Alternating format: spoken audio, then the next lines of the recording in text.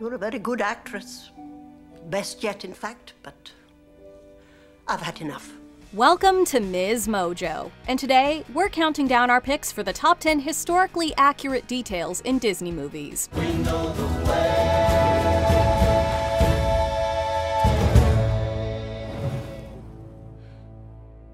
We were voyagers. For this list, we'll be looking at times when the House of Mouse dusted off their history books and went a little further with their research to add authenticity to their movies.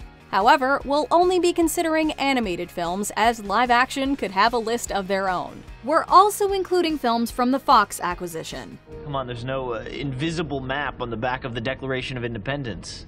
That's clever, really. A document of that importance would ensure the map's survival. Which historical detail did you find most surprising? Let us know in the comments.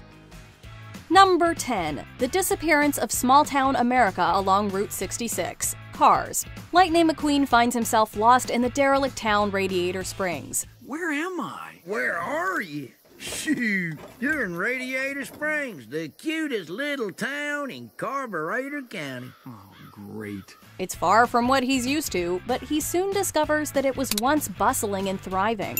However, after the introduction of the interstate highway, drivers no longer needed to journey through these small towns, and eventually they became forgotten. What happened? The town got bypassed just to save 10 minutes of driving. Time goes by, time brings changes. Sadly, this was the reality for many places along Route 66, which stretches between Illinois and California. Once Route 66 was bypassed, businesses struggled, and historic parts of America became virtual ghost towns. Cars highlights the plight of modernity and those who get bulldozed in its wake. How great would it have been to see this place in its heyday? Oh, can't tell you how many times I've dreamed of that. But one of these days, we'll find a way to get it back on the map. Luckily, some small towns are making a return thanks to their unique and vital significance in American history. Number 9. The Tale of Anna Anderson, Anastasia. Rumors that Tsar Nicholas II's daughter Anastasia survived her family's assassination in 1918 have welcomed speculation and invited imposters. There's a rumor in St. Petersburg. Have you heard what they're saying on the street? Although the Tsar did not survive, one daughter may be still alive. Prussian woman Anna Anderson famously claimed to be Anastasia in the 1920s. Since she was roughly the right age, some were convinced. There were other family members and acquaintances, including an aunt and a princess, who got to know Anna and became convinced she was who she said she was. They saw the physical similarities she shared with the Romanovs and were drawn in by tiny details Anna knew about the imperial family. In the movie, what starts as a con turns out to be true. If I don't remember who I am, then who's to say I'm not a princess or a duchess or whatever she is, right? Go on. Yeah, and if I'm not Anastasia, the Empress will certainly know right away, and it's all just an honest mistake. However, in Anderson's case, a long lawsuit ruled that she wasn't the lost princess. According to a private investigation, she was actually Franziska Shanskowska, a factory employee with a record of mental illness. Felix Shanskowska to come forward and claim that Anna was his missing sister, Franziska. Despite being outed as a fraud, many continued to believe that Anna was Anastasia. Years later, when the Romanovs were finally unearthed, a DNA test proved that Anderson was indeed just another imposter. Number 8. The Incans' impressive aqueduct systems. The Emperor's New Groove. The Incas were exceptional architects and excelled in urban design. That's just what I wanted to hear. Are you aware of just how important your village is to the Empire? Well, I know we grow the crops that you use here at the palace. They built their incredible cities in unlikely places in ways that served their considerable population's needs. This included impressive waterways formed by aqueducts that you can still visit today. Stranger theories are that they were constructed this way, and with the flow of the water, they were able to make the water move uphill. The mountainous Andes were often short on fresh water supplies, and rain was a rarity. Don't you say a word.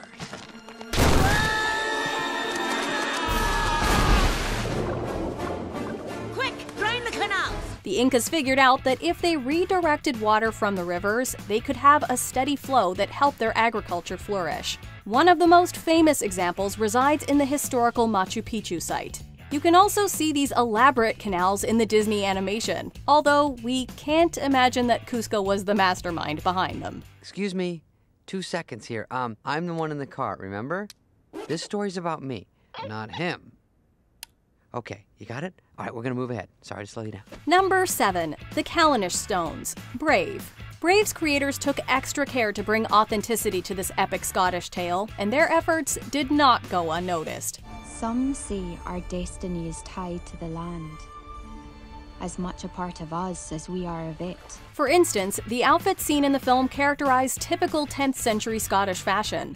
Additionally, historian Laura Barnett noted that Scotland's medieval past is filled with strong women and that Brave featured several recognizable locations. I am Merida, firstborn descendant of Clan Dunbrog, and I'll be shooting for my own hand. Indeed, the filmmakers took a research trip to the region, visiting numerous landmarks, including the ancient Callanish stones on the Isle of Lewis. This mysterious rock formation dates back to the Neolithic age, predating Stonehenge. It inspired the ring of rocks that Merida comes across while chasing after the wisps. This level of accuracy rocks.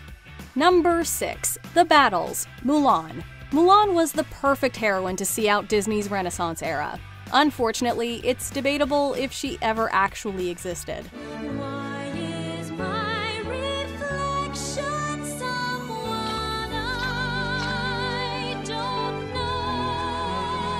Instead, the movie's premise takes inspiration from ancient Chinese folklore.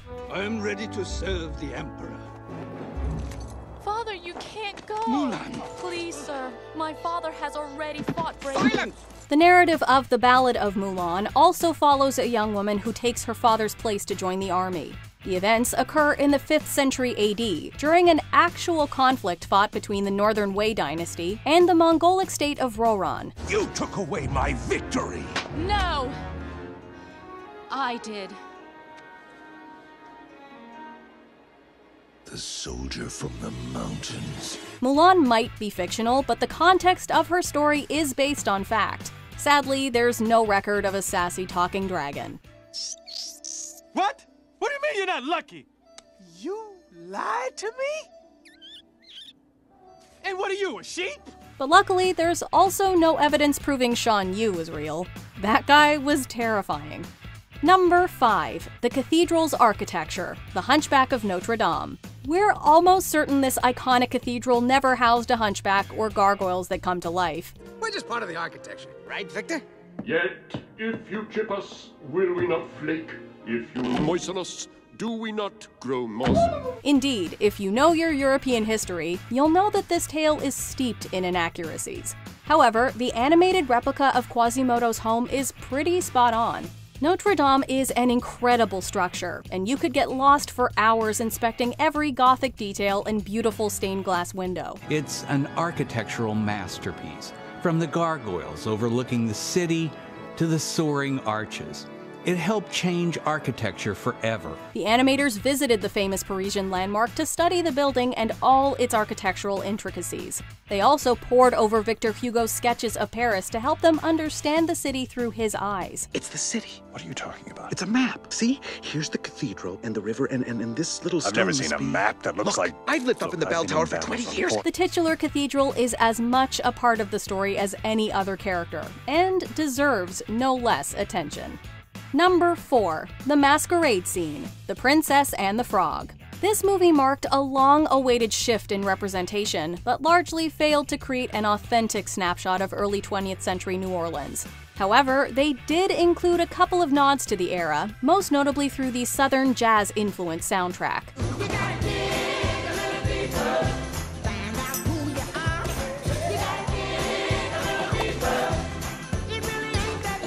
Also, a cleverly placed newspaper headline announcing Woodrow Wilson's election hints that the film begins in 1912. However, the most astounding detail can be spotted during the masquerade ball. Notice how, other than the hosts, the only attendees to remain unmasked are black. Senator Johnson. Hey, Jimmy. I hope you're leaving some of them beignets for your constituents. Here you go, piping hot. Apparently, this reflects a real local law that forbade black people from covering their faces. You know how long it took me to save that money? Exactly. Which is why a little woman of your background would have had her hands full trying to run a big business like that. Given that the movie vastly ignores racial injustice, this inclusion is rather surprising.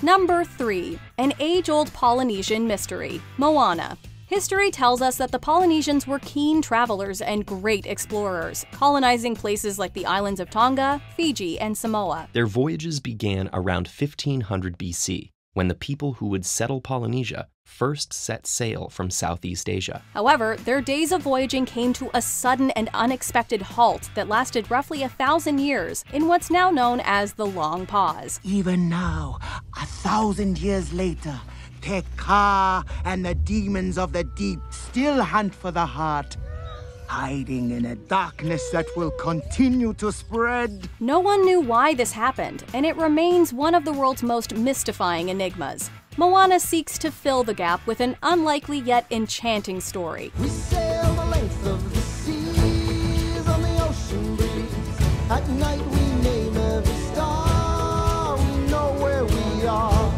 We know who we are. Her grandma tells her that it all began when Maui stole the heart of Te Fiti and boats stopped returning. When he stole from the mother island, darkness fell. Te Ka awoke. Monsters lurked and boats stopped coming back. Sure, the details indulge in creative license, but we bet not many people know that Moana's story is based on actual events. Number 2. The Land of the Dead, Coco. In recent years, Disney and Pixar have sent teams on research trips to learn more about the locations behind their stories. When we started creating this film, Coco was meant to be a love letter to Mexico. Coco is the perfect example of how tremendous the payoff can be. The colorful terraced architecture of Guanajuato inspired production designer Harley Jessup for The Land of the Dead. The city of Guanajuato evokes this kind of layered history idea that we were going for with our towers. We ended up kind of cribbing that idea because we thought it was just so beautiful and striking. He added large towers featuring details depicting Mexico's layered history. You can see the influences of Aztec, Mayan, and colonial Spain at the base. Above that, you'll notice nods to the Victorian era and the Mexican Revolution. Okay. Eh! Ta-da! That is a doorknob. So listen, Miguel. This place runs on memories. Finally, he ties it together with 20th century and modern designs at the top. It's un poco loco just how much detail goes into creating these magnificent landscapes. The liberties you're taking leaves my guts shaking. You are just un poco loco. Before we unveil our top pick, here are a few honorable mentions. Eleanor of Aquitaine plays favorites, Robin Hood. Supposedly, this queen really did favor Richard the Lionheart over Prince John. Much to the sorrow of the Queen, Mother. Yeah, Mother. Mother always did like Richard best. Depicting the correct British flag, Pocahontas. The flag only gained its second Red Cross when Ireland joined the UK in 1801. What do you suppose the new world will look like? Like all the others, I suppose. I've seen hundreds of new worlds, Thomas. What could possibly be different about this one? Shepard's Journal, Atlantis the Lost Empire. Like Plato's dialogue Critias, some of the Shepherd's Journal is missing. The shepherd seems to be leading up to something. He calls it the heart of Atlantis. It could be the power source the legends refer to, but then it cuts off. It's almost like there's a missing page. Cutting Ice, Frozen. An accurate depiction of how ice was harvested. The Norse runes are also accurate.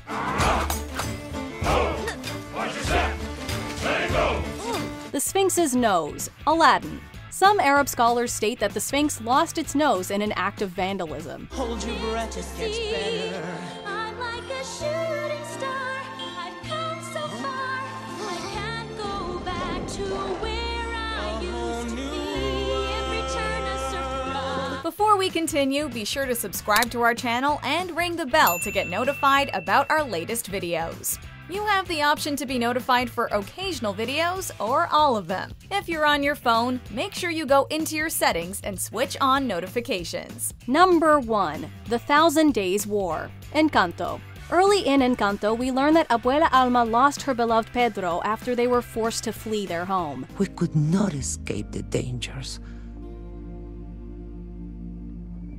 and your abuelo was lost. Her story is rooted in a real-life conflict known as the Thousand Days War, which lasted from 1899 to 1902. Fought between liberals on one side and conservatives and nationalists on the other. This civil war was the deadliest conflict in the country's history and left many Colombians displaced. Y el tiempo sigue cambiando. Ay, oruguitas, no se aguante más. Hay que crecer, aparte y volver. Hacia adelante seguirás. Its depiction in Encanto demonstrated how invested the creators were in showing both the beauty and pain of the nation's past. It also set the groundwork for explaining the generational trauma from which the country is still healing. Ya son milagros, rompiendo crisalidas. Hay que volar, hay que encontrar su propio futuro. Do you agree with our picks? Check out this other recent clip from MsMojo. And be sure to subscribe and ring the bell to be notified about our latest videos.